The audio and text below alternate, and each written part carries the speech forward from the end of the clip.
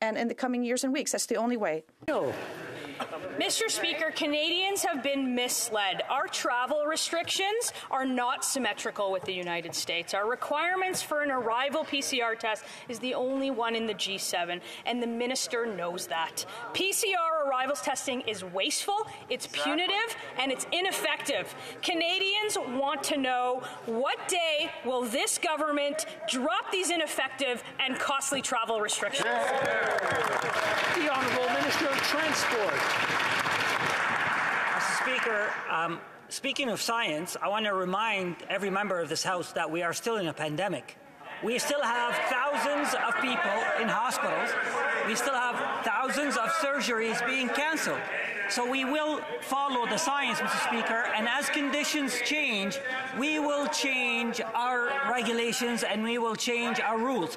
But we cannot take advice from a Conservative Party that hasn't even been able to convince Canadians of vaccination. We will take advice from scientists and from our public health workers.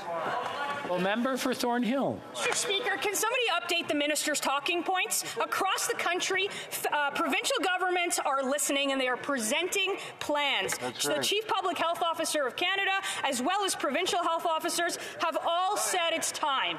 90% of Canadians are vaccinated, so I'm asking the Prime Minister when he will stop traumatizing Canadians and give us a plan to live our lives with COVID. What is the threshold? What day will he lift the restrictions? The Honourable Minister. Again, Mr. Speaker, I want to bring my colleague back to earth. We are in the middle of a pandemic.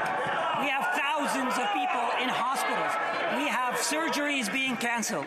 We will adjust our measures as the circumstances change.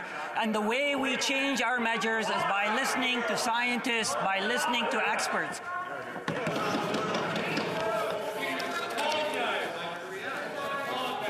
I'm sorry, I'm having a hard time hearing the response.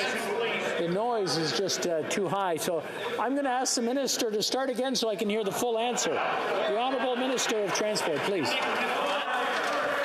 Mr. Speaker, Canadians understand that we all need to follow science to protect our loved ones and to protect our healthcare workers. Canadians will do whatever it takes to protect their loved one.